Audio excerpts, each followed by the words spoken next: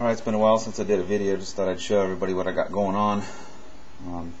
Building a dry cell here that's hopefully completely sealed from cell to cell. As you can see what I got going on here. I built a little plate that has holes in it for the as a manifold. And I don't know if you can see that though. We got holes going straight down inside the cell. And basically what's going to happen is going to be a gasket there. Of course this is going to go there. And then another gasket there. This will be straight, of course. And this will go on top of there.